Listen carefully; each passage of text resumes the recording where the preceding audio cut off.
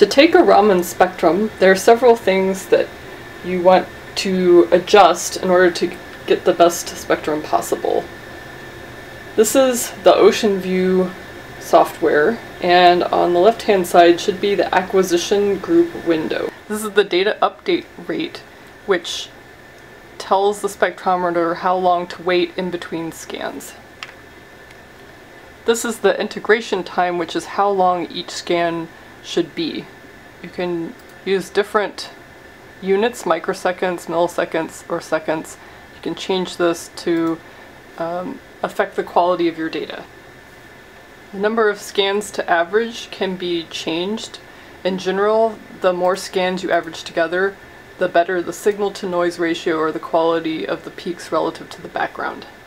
The laser power can be adjusted using the sliding scale and should be decreased if you have fluorescence problems